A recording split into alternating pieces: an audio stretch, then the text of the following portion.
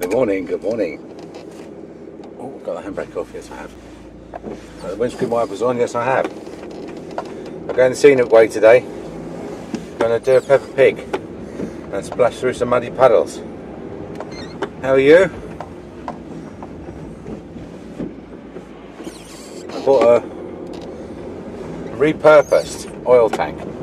There's a lot of oil tanks around that are single bunded. They've got a single skin, and nowadays if you want to store oil it has to be in a double skin tank. So these single skin tanks are no use for oil anymore, but they do make good rainwater tanks, especially when they were never used for oil, which is the one I've got. Was someone bought it and then realised it was no use, and so they sold it to me. So that's it, just make sure I'm driving safely. So anyway, I was worried that I wasn't going to fill this tank up because I installed it at the beginning of the last summer and it was had absolutely no water in it at all. And you start doing stupid things like thinking about filling it up from the hose, which is a bit stupid. Anyway, I could have filled it up 50 times over this winter. There's been so much rain. I could have had a 500,000 litre water tank and filled it up. So here we go, into Preston. How are you? Are you well? I've just jumped out of the shower, look. I'm getting a bit slower about going in the mornings. It's really bad. Here's a trick, especially if you've been nicked for speeding, which I haven't, by the way. If you're driving through a 30-mile-an-hour zone, put yourself in third gear. If you've got a manual, well, you can always put yourself in third gear, even if you're in an automatic. And you find it very difficult to go over 30 miles an hour in third gear in most cars. So, and you feel as though you're going fast. It's the old engine's revving away.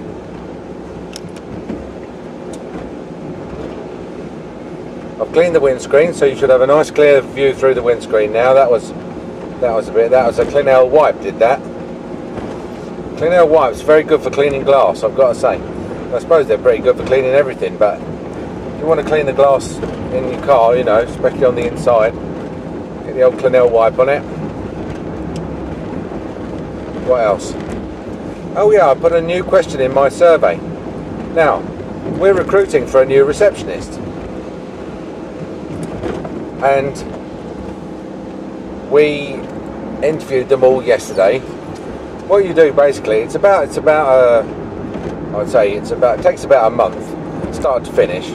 What you do is you put an advert together, you put it in the newspaper, it comes out the next week in the newspaper. You give them till the end of the week after to apply. So for example, if it goes in on, say, Wednesday the 1st, then the closing day is 5 PM on Friday the 9th, and then you interview on the week beginning the 12th, and then if they only have to give a week's notice, then they should start on the 19th or the 20th. So perhaps about 3 weeks start to finish. And obviously I've interviewed for loads of staff, you know, and it's pretty much second nature now. All you have to do, really, you get a lot of CVs in, and you can weed out the people who are obviously, you know, probably not going to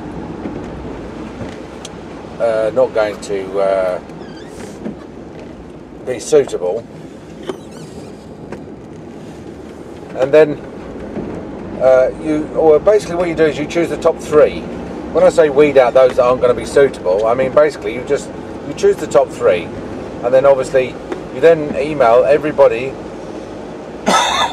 Excuse me. You email everybody who's not got into the top 3. Now, why do you choose the top 3? It's because it is possible that someone might come in and they might not want the job. They might not like the job. They might not like you. They might not like the working environment. They might have just done it speculatively to see, you know, or to get their hand in for an interviews or whatever. So that came as a bit of a shock to me the first time I offered someone the job. And then I said, I'm pleased to say we'd like to offer you the job. And they said, well, I thought about it, but I've decided it's not right for me, So thank you, but no thanks. And that was a big problem at the time, because what I'd done is I'd written to everybody and phoned up everybody and said, sorry, on this occasion you've not been successful. And then the only person I had left to ring was the one person who we picked for the job, and then they said no. So then I had to then go cap in hand to the person who was our second choice and saying, look, we've been let down really badly, and we would, would you consider taking the job, sort of begging? And I don't know, I think they actually said no. On the case of, like, if I'm not right for you, then you're not right for me, sort of thing. Couldn't blame them, but that caused a lot of trouble. So that's number one tip about recruiting. When you're going to offer someone a job, offer them the job before you tell all the others that you're not going to offer them the job, right? Anyway, so you get it. So out of the three, you're not likely to get all three rejecting the job. So by rejecting the ones that are fourth, fifth, and so on, then you're not really putting yourself in jeopardy too much. Okay.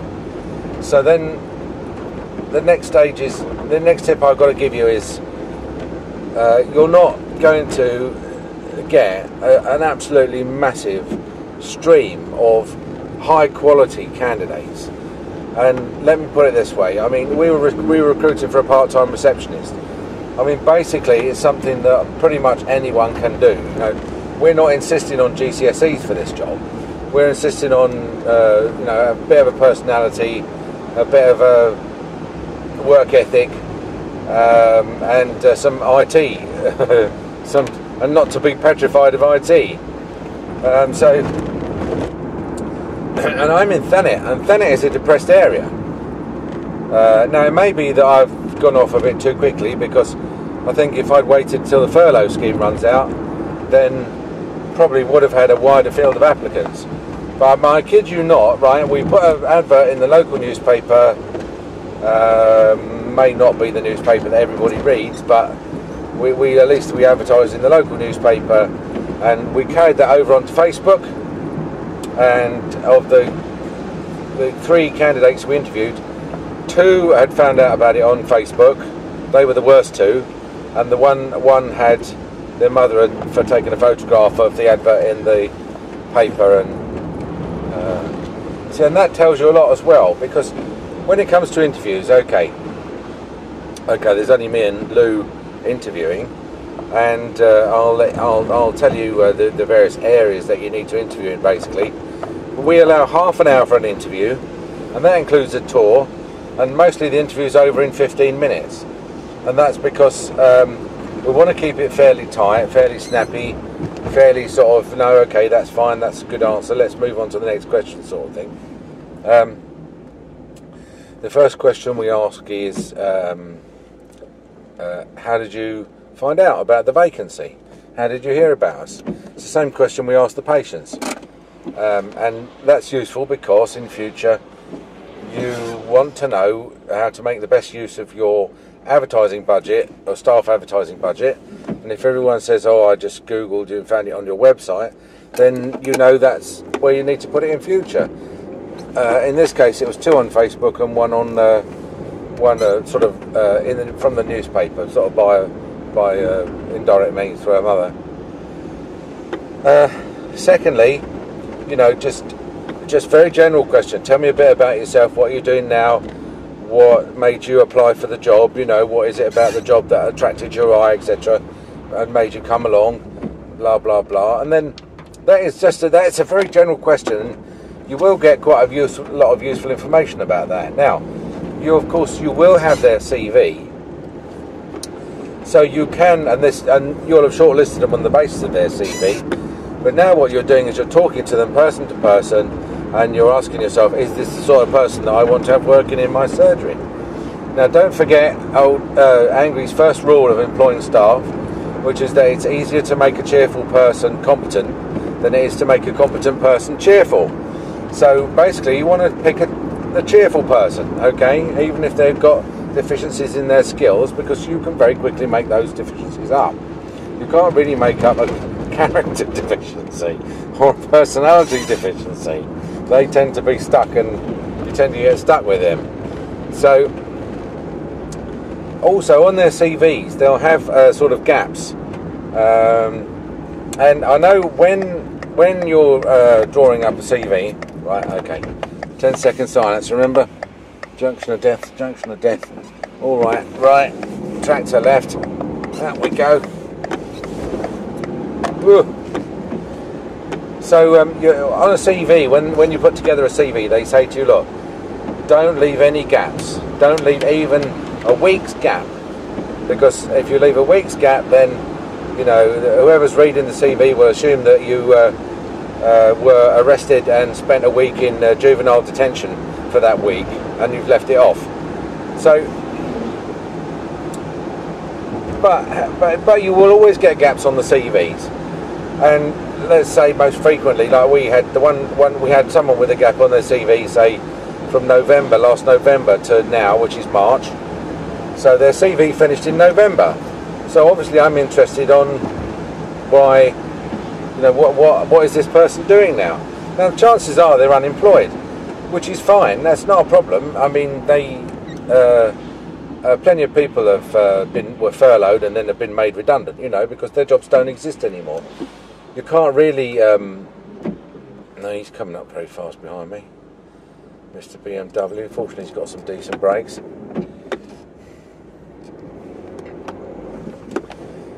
Yeah, so you can't, at the moment, I mean, you can't, there's a lot of good people who used to work in service industries like hairdressing and catering, you know, entertainment and stuff like that, who are unemployed.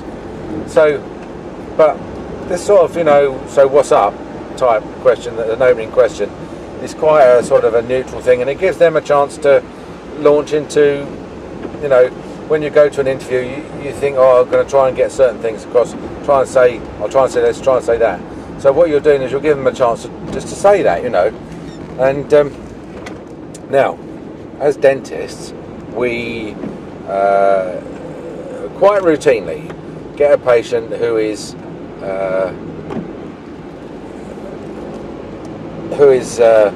nervous, frightened, in pain, and you have to get them to the point where possibly within 10 minutes you have to stick a big needle in them. So we are pretty good masters at reading people, and the ability to read people quickly, I think, is a skill that we have if you're anything like a good dentist.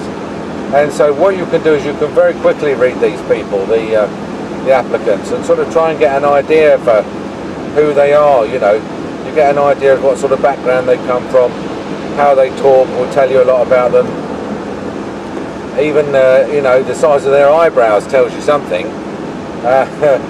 So that's what you're doing, is you're just in that first 5 minutes you're just picking up the non-verbal cues as well. Then what you want to do is say, well, look, you know, what is your ideal job? You know, I want to see if what we're offering fits you. You know, is it what you want? And some of them will say, no, I've got childcare requirements, which mean it's very important that I have fixed hours, or I'm on universal credit, so it's very important that I work fewer than 16 hours, or I am currently picking for ASDA, which means I get up at 3 o'clock in the morning every morning. I work overnight, and I'm really getting fed up with working nights every night, you know. So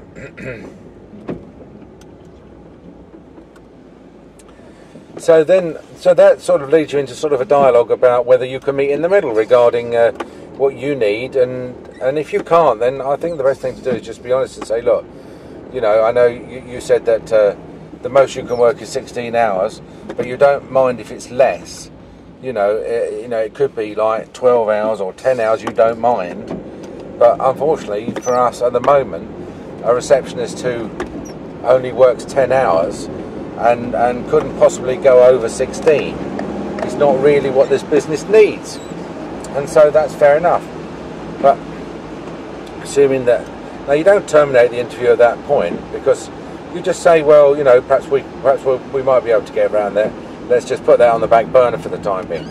Then what I do is I'm quite upfront about talking about pay, and I say to them, I don't say to them, we're going to pay you £11 an hour. Would that be acceptable? Yeah, I quite, and I have had a few smart asses in the past where I've said to them, look, let's talk about pay. You know, roughly what do you expect to get paid? What are you getting paid at the moment? You know, I lump it in all together.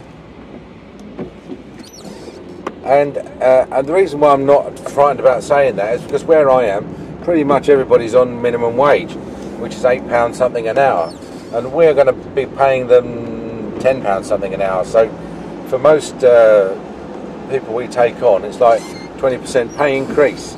And not only that, I mean, better hours. You know, they working 8:30 to 1 is better than working 3 a.m. to 10 a.m., which is what one of them was. So you have a chat about pay. Now, I don't tell them what I'm going to pay them, and very few of them do actually say, well, actually, what are you going to pay me? At that point, I just say, look, I'm sure we can do better than what you're getting, and then you can decide afterwards. When you make the job offer, you can say, I'm offering you a job to start when your notice completes, to work 8:30 till 1, 4 days a week at £10.50 an hour, and I'll subject to a 3-month probationary period, and then I'll send you a contract in due course. You know, but what you need to do is you need to send them that email, because they then need to have the confidence that they've got the job offer in order to be able to give in their notice. It's not fair for them to say, yeah, I'll probably offer you the job, why don't you give in your notice? That's not fair at all. You have to make a formal offer, and I generally make it when on the day we were interviewing, like we interviewed yesterday, and so I'd notified them all by pretty well within half an hour of the interview's ending, which was about 5:45.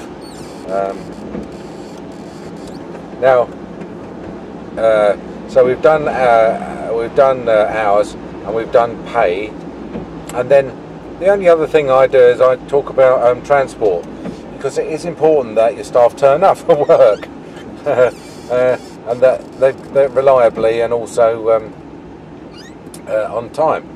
So now you could put in your advert that your own transport must be available, etc. But I don't, to be honest with you, I don't want to discriminate against someone who might be able to walk to work, or might live right next to a bus stop, which is 2 stops up from the surgery stop, and who would have absolutely no trouble at all getting here, but didn't have their own transport. So what I do is I just talk about their plan to get to work on time on the days when they're employed. Now, in the sort of pool that I'm recruiting in, I would say quite a few people probably don't have their own car. Some of them do, but 2 out of the 3 we interviewed got there by, one got there by taxi, one got there by bus. And so you can say to them, like, you know, whereabouts are you? Where do you live? Oh, I'm in local town, blah blah blah.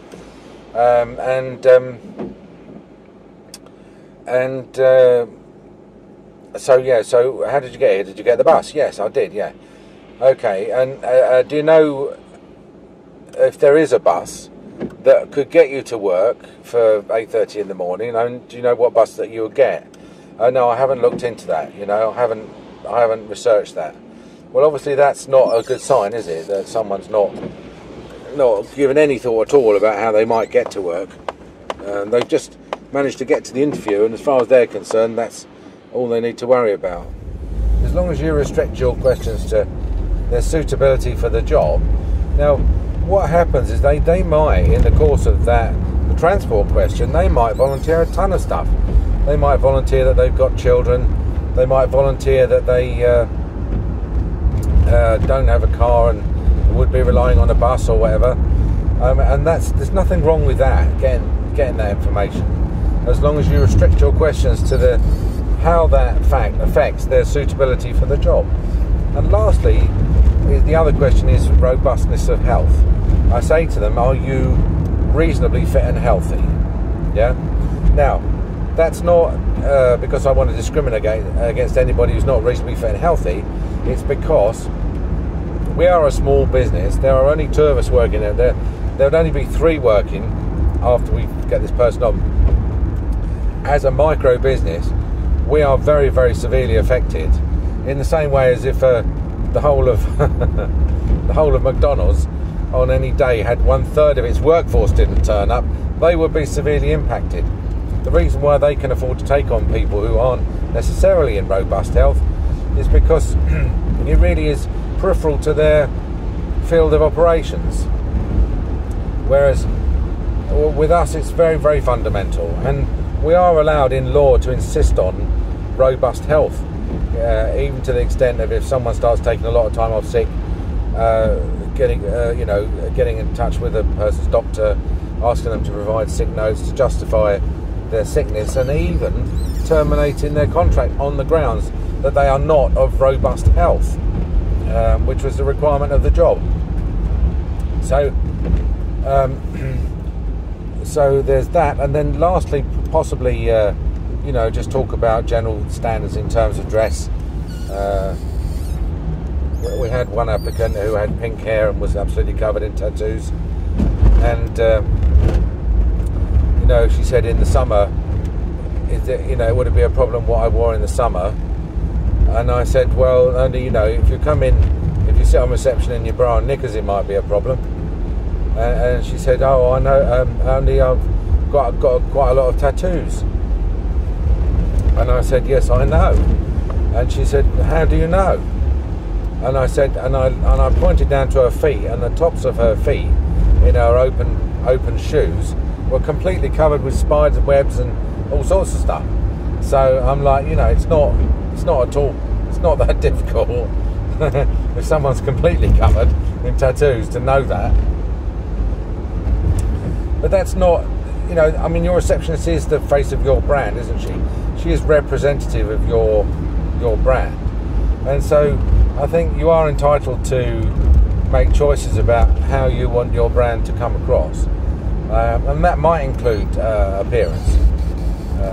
Certainly would include dress, they would have to be reasonably smartly dressed. And you're quite within your rights to insist on a uniform, which we did with one receptionist. But it's much better if they use their own clothes, because then it's they feel happier in their own clothes, and it doesn't mean you can't give them a clothes allowance, which again they would also appreciate, rather than sitting there in some itchy nylon, ill-fitting nylon bag, which is what most uniforms are. Some sort of suit and skirt combo. So anyway, as soon as it's closed,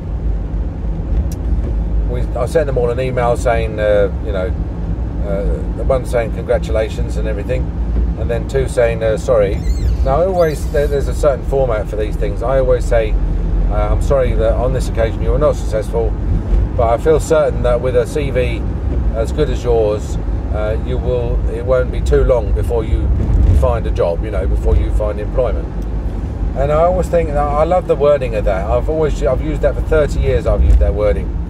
I think it's, because it's a rejection, isn't it? And it probably won't be the first or the last rejection they have. And some of the people you reject are pretty unemployable. The second one yesterday, for example, absolutely stank of cigarettes. So, you don't have to say to them, oh, you're a heavy smoker. And they'll say, oh yeah, how do you know that? And I say, because you smell terrible. You smell of cigarettes. Difficult to say that to someone. The other one who'd absolutely no clue about organising the bus and I tried to explain the system in the very basic terms about we have like a dental software that makes the appointments and that sends out the emails and text automatically, but you have to link it in with our invoicing system so that when we make an appointment, we send out an invoice which is payable 2 days before the appointment is due. And I'm not kidding, I had to explain that 3 times. And I'm like, well, if I got to explain that 3 times, I'm not really going to be able to explain a pivot table, am I, on Excel? So, you know, and these are the sort of, but that's the subjective part of interviewing, isn't it? You've got the Roman emperor's power to give them the thumbs up of doom or the thumbs down of success.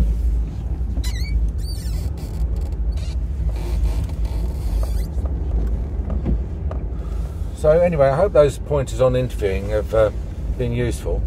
They're certainly useful for me, and they're the results of, I'd say, 30-40 years of interviewing people and doing it efficiently and doing it quickly and getting the right person in the job.